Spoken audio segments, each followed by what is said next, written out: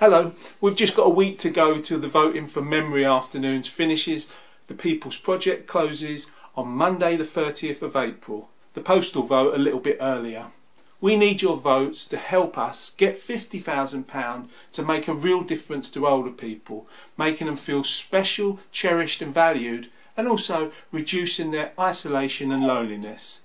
We'll be giving career opportunities to young musicians and artists who can perform and write songs for the older folk. We will be able to invite up to 100 people every single week to a set venue within the community with community transport laid on. Any good? I think it is. Please vote for us. The links are below. Memory Afternoons. Hey, Chauncey. Come here then, Chauncey. Oh, look at you.